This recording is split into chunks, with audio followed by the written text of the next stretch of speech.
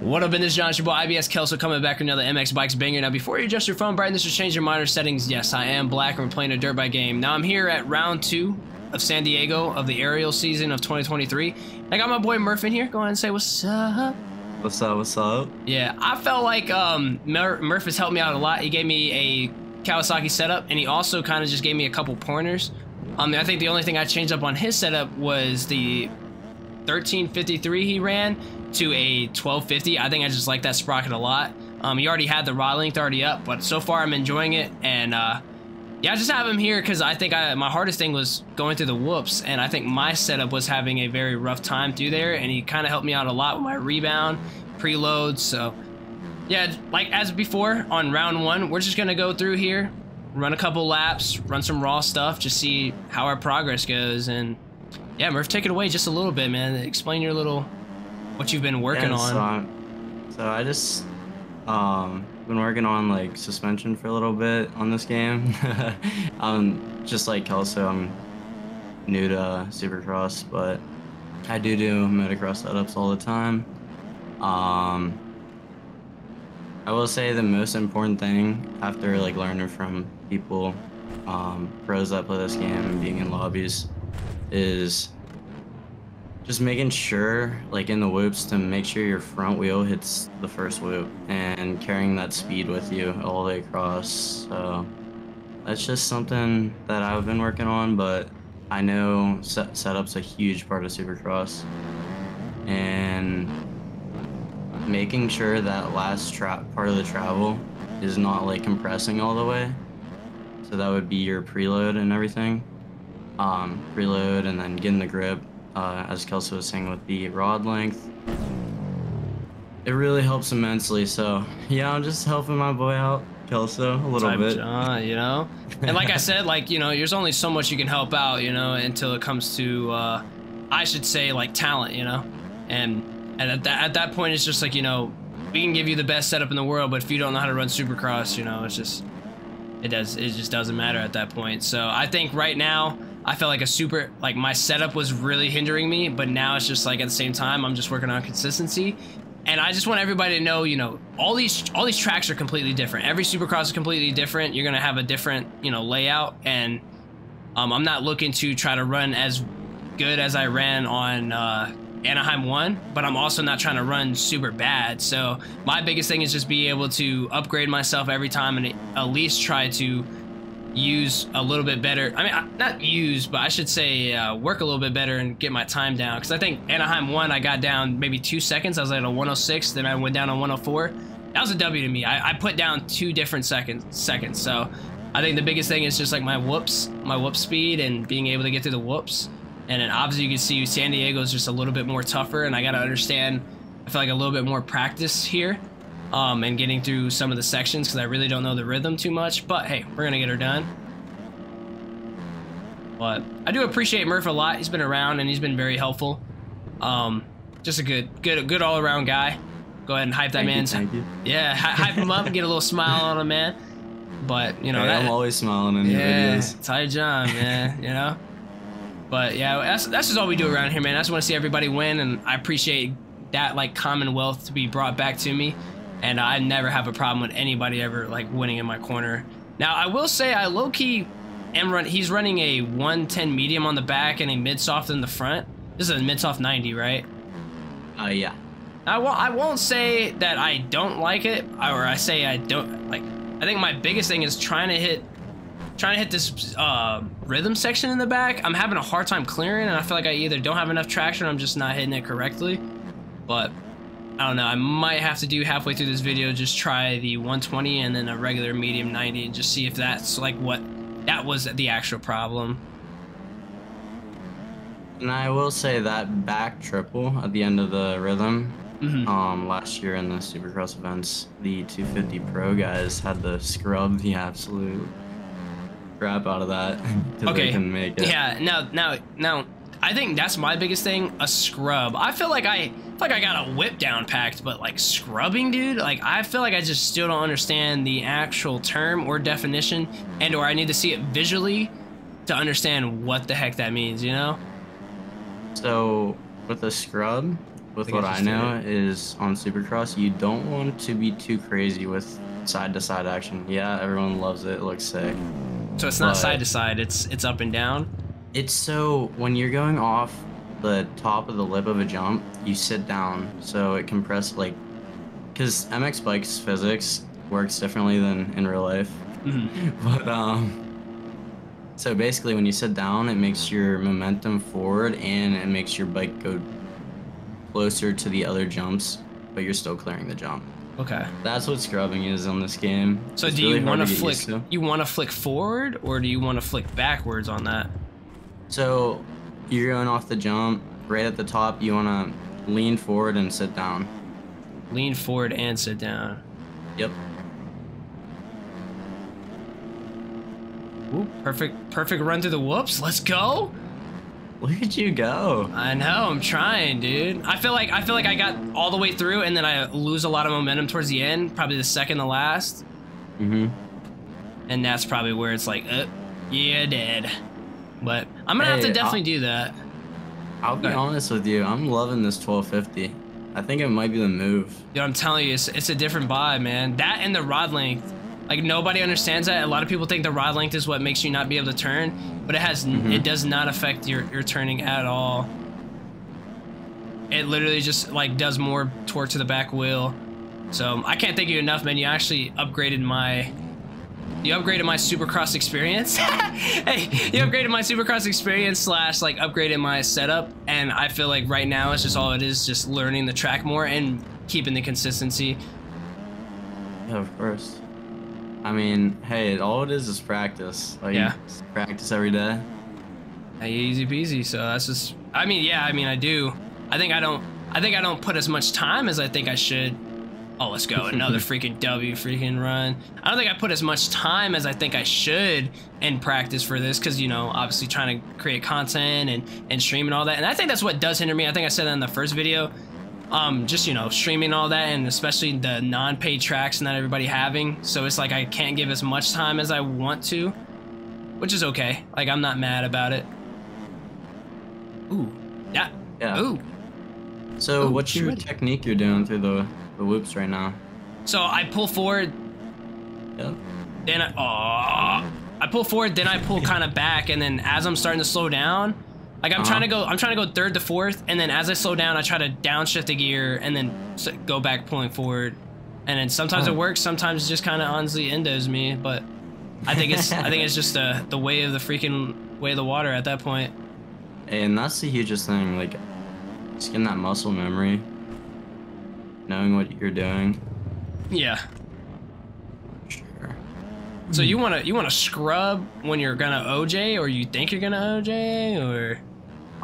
Yeah. So if you think you're gonna OJ, actually in one of your videos, I think Panda was talking about it.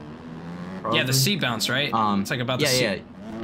Yeah. Just like he said, you gotta spam it.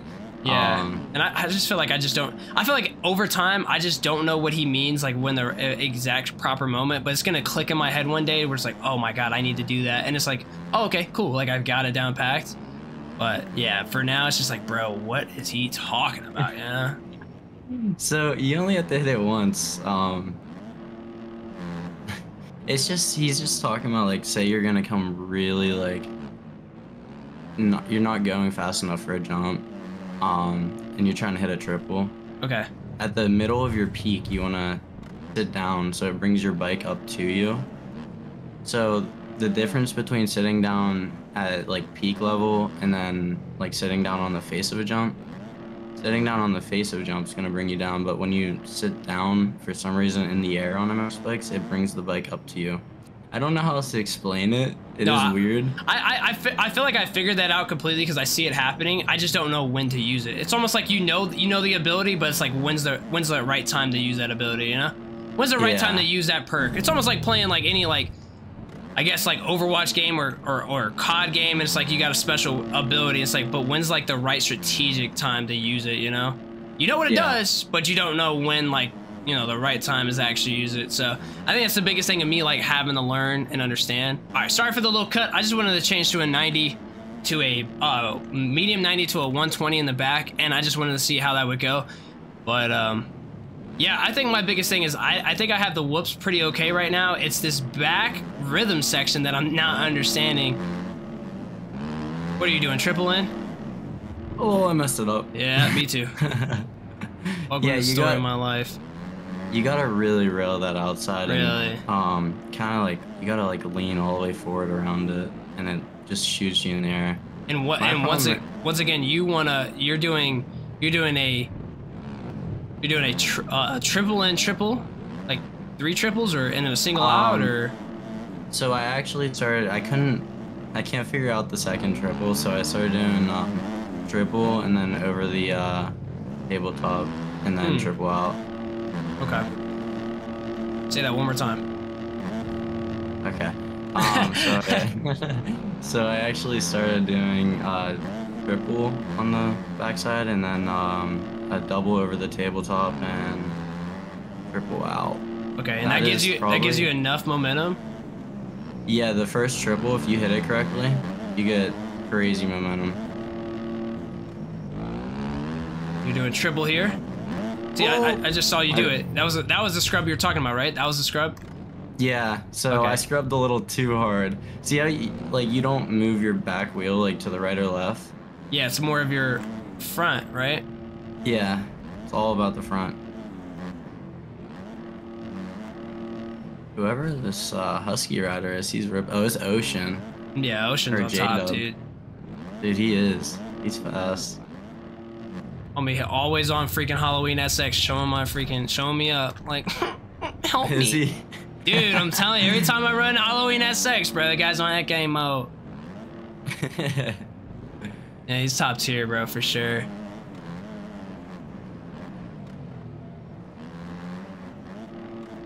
Go 4th gear through here, pull back, lean forward as I got a little squirrely. I think my biggest thing is like I can never stay straight. Never stay straight for like either whoops wise, like I either don't enter straight, and or like when I'm turning, I either turn too much for some reason, and then that right there, I felt like I was giving it too much power and I let off and I gave it under power. So what direct lean do you use for Supercross? I use 50. Oh, that's good. Yeah, I think it's just literally muscle memory at this point. And right there, I just oversent. So I probably should have brake tapped or I should have scrubbed. But like that's once again like knowing the ability, but I don't know when to use it, you know? Yeah. So I just actually hit that. It's also you can do a triple, double, double, triple. Okay. It's weird, but. And then this other side, what are you doing? Just singling out? Like there's really nothing you can do, right? You can do double, double. And a single, right? Yeah. Or you could do double, triple. Oh, well, that's a lot of power that I don't think I have. It is super hard, but do you know the concept of like I was just learning this actually. So when you're going to land a jump, if you sit down to suck like most of like the bobo bounces out, so like right as you land, you kind of sit down. It gives you a little bump of speed. Really? Yeah. That's such a shallow triple, dude. I do it every time. Oh man, yeah, I'm so sorry. Oh my god, I'm so sorry. But I mean, hey, we're all learning. Yeah.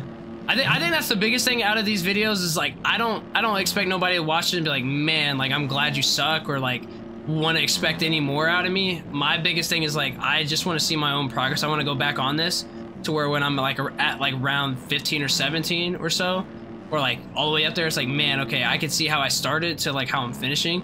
And that's the biggest thing is what I'm trying to start here. Like I'm not trying to get as much insight and information I can throughout all these times and just see myself progress more and more, because I know every track is different and like there's always a new obstacle for me to tackle. I just want to be able to see myself feel like I've improved, you know, and worked on my setup. And right there, that was the best. I had 3rd gear, fully pinned back. Oh my god, best whoops ever. That's awesome. Good stuff. So, you know that section after the long rhythm section? Yeah. So what I want you to do this next lap is double into the first one, and then as soon as you land, sit down, push forward on your right or lean, and give it full throttle. And right or lean is your right stick, right? Yep. Okay, hold on. I gotta understand what you're saying. This back section, right? Are you asking for this back section or the other one? Yeah. Oh, okay. I know what you're talking about now. This one right here. Yep, right there. Just full. Yep. Okay, I seat bounced it. Nice. I'm on head game mode. Yeah. I doubled, triple, doubled out. That was actually really sick. And I see that. See that time right there. I understood. Okay, that's seat bounce. You know. Mm-hmm. All right, third gear. I'm getting. I don't know where the sideways is coming from right there. I really don't. I'm actually getting weird bounces on these now. I don't know if it's.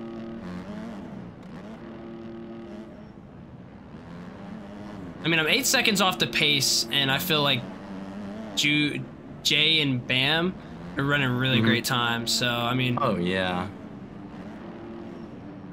Yeah, they're definitely running good times. I mean, 8 seconds is really not that bad. No, I mean, I'll take it. Like, I'm not mad at my progress, and I'm chilling with this. I feel like I've learned a thing or two for sure, and I feel like the next time I come through here, for sure, we'll be checking, and I'll give it a go. Sure. You know. So now it's just like, okay, cool. Like, and then maybe you never know. Like, next time we come through, or like here's another track that we're gonna have to do. It's like maybe I have to tweak a little bit of my setup then, and I feel like a lot of people don't understand that, and I feel like I don't even understand that, to where like every track is different, every whoop section is different. It's like maybe you gotta tweak just a bit, though. Oh yeah. There's not a fixed bike for every track. Yeah. Not like reflex or something. Yeah.